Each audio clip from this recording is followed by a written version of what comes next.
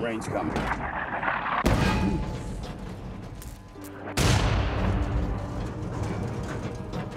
Anytime, sweetheart.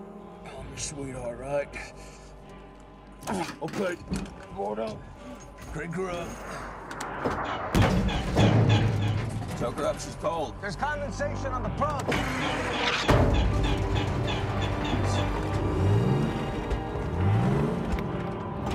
right, move out. Get us out of here. Bible gun front.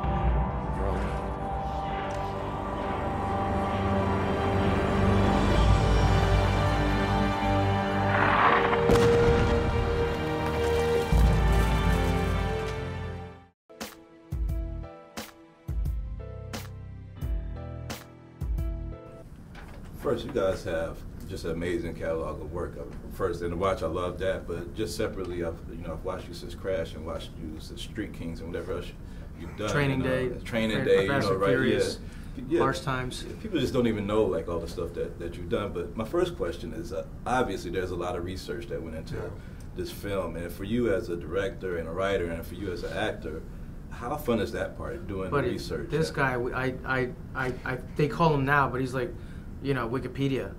Like, I'm serious, like Wiki Dave, we used to call him. It's literally like some random, he's like, what do you think about frogs? What kind of frogs? Like African frogs, bullfrogs? Like, like he'll like, no, you gotta be specific, dude. Like South American, like which ones? Poisonous ones?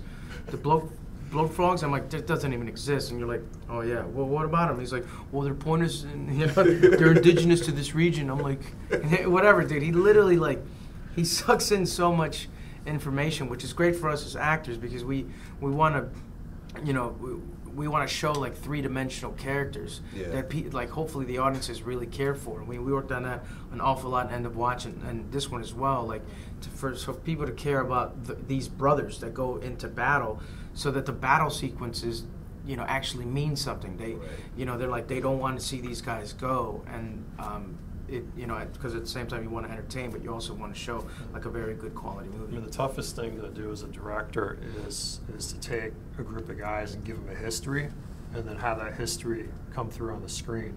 And so I expose them, to as many things as I can. They did a boot camp that was run by Navy SEALs, and they got their butts kicked for a week. Everybody broke, dude. To be honest, everybody broke. It wasn't like your Hollywood like boot camp. Like it was like, and it's weird because I'm like, you're an actor and like, you actually were like, I don't care, dude. I'll do whatever, And it happened to each and every one of us. It's really amazing.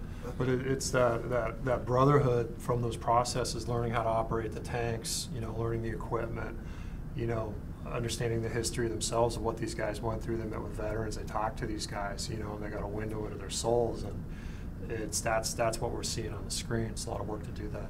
How much was your experience working in a nuclear sub? How did that play out into shooting in these tight confinements of the tank? 'Cause I imagine there's some similarity being. It's cramped and it smells and people get mean. But it's that thing of having been in the military. A lot of times in these movies, it's just about the uniforms and the equipment and the action, and then you'll have just kind of almost sketches and characters, caricatures of people. Right. And from having served in the military, what I remember is the people. I remember the dudes I served with. I remember these crazy personalities, and that's what I wanted to bring to this, was create crazy personalities, create a family, create these guys who were like brothers. Right. And no one can get under your skin like family, and no one can share your pain like family, and that's what we see in this movie. Yeah, but also it's like, what's cool about it, how you write towards, is like you also what you're able to get away with as family. Yeah. Like, what one person can say to another, like if you were a stranger, that would never fly, but because it's such, we actually like overstep our boundaries a lot in this movie, which I think makes it really interesting. Yeah. Oh, that was in rehearsal, man. Boundaries were destroyed. Dude, You hear that? It's a goddamn SS battalion. Oh, Jesus Christ. Ready to get my gun? Yeah. You want to get the weapon? Yeah, let's just get it, all right? Look, it's about to be dark. Just get on up out of here, huh? Let them pass on through. Let's hit them woods. Dude, Norman, go get your pack. Let's go. We ain't never run before, I ain't running now. What's that? We're gonna fight it out. We can't. I'm gonna hold this crossroad. What you mean you're gonna hold this? The tank's busted. The tank's f***ing busted, Top.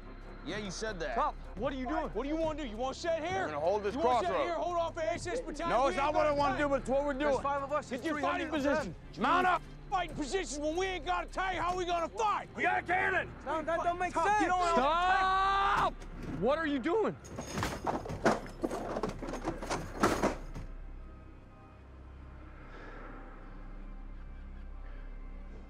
Sergeant War Daddy's character, I mean, we've seen sergeants in movies before, but it's kind of peculiar. Can you talk a little bit about what makes his character just different from what we've seen on screen before? Well, it's you know, the typical lifetime of a Sherman tank crew in combat in World War II is about 6 weeks. I mean, there's incredible losses. You know, one division had tank losses at 580%. You know, so for every tank they sent in combat, it would be replaced over 5 times. A lot of losses, and this is about a crew that's been fighting together since the beginning of the war, so they have 3 years together. So it takes a special kind of guy to keep a crew alive in those circumstances, and it's really about, you know, this guy loves these guys, wants to keep them alive, yet has to send them into combat on these missions, and it's that tension where, man, I love you, I want to keep you alive, but you know what, we have to go into danger together now. And so you really see that battle within Brad's character. And then you have Logan Lerman coming along. It's like the worst first day of high school ever, you know, because these guys are vets. He's showing up. Their homie just died in the beginning, and he has to step into some big shoes. And fortunately, Brad takes him under his wing, you know, and it's that thing of, you know, he's got to destroy the innocence if the kid's going to survive. No, if we're going to survive too, he's the assistant driver, and like, that's one of the casualties of war is innocence. Yeah, exactly. Great movie, a lot of issues. It's not just a war movie. I really enjoyed it. Always enjoy your work. Thanks for your time. Cool, man. You're watching BLACKTREE on TV, only on Soul of the South.